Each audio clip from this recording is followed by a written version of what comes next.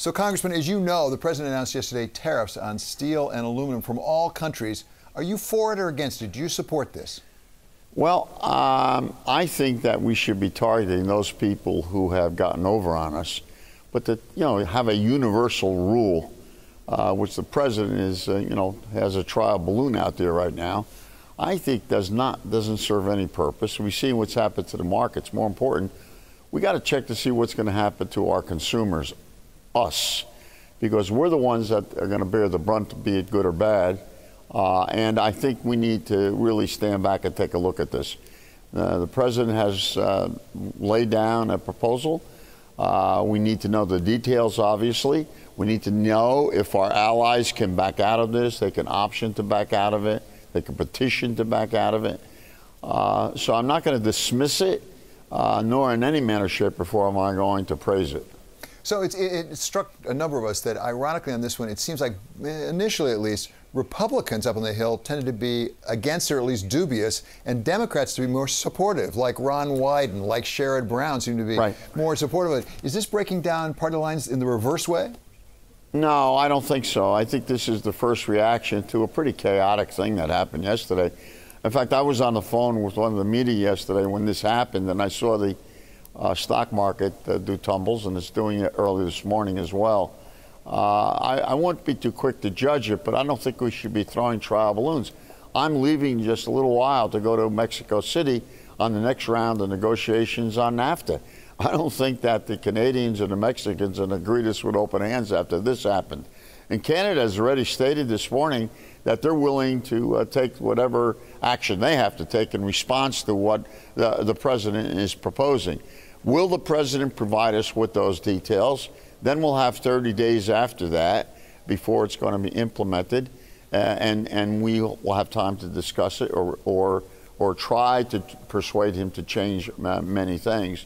I would advise the president, not that he's asked for my advice, but I would advise the president to go slowly on this. I talked to a lot of business people early this morning, because our own chamber in New Jersey is down here in Washington for their annual train ride. And I talked to many of them this morning, very, very concerned, I would say this, at least 90% of them were, as to what the president has proposed.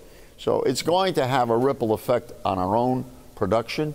Canada and Mexico lead most of the other exporters to the United States, and we lead and they lead in terms of getting our exports. And we're talking about serious business here. We have a problem with China. We've had a problem not only in terms of dumping steel in our markets, we've had a problem with them in crazy currency rules that they've put together, and they haven't followed. There's no question on my mind, we got serious problems in China with their trade deals. But this is what happens when you have a free trade agreement that's run amok. Well, let's talk about Canada and Mexico for a moment, because as you say, a lot of people say there are problems with China, but in fact, the United States imports very little steel actually from China. They import a lot more from Canada, from Mexico, from Brazil. And back when George W. Bush did something similar to this, ultimately had to roll it back, he exempted Canada and Mexico quite specifically because of NAFTA. Do you have any indication from the White House they might be considering exemption for Canada and Mexico? No, but I'm sure they're going to have to before this becomes, the president says next week he will have the specifics for us. I doubt that that's going to happen. I doubt that he's going to be able to stay on time, the time factor that he's laid out yesterday. I still think we're in a pretty chaotic condition. It's a trial balloon. You're asking me questions without me knowing the specific details of it, or many other people know the specific details. And Republicans have told me they knew nothing about that this was going to happen. And finally, Congressman, you mentioned the markets, and the markets have taken a tumble yesterday and today, as you say, in part this morning on the back of the president's tweet saying a trade war is good. If a trade war is good, do you know who we're at war with? Is it China? Is it Canada? That's is it a good Brazil? question. Who are we having war with? I think the answer is in your question. Trade wars are never good.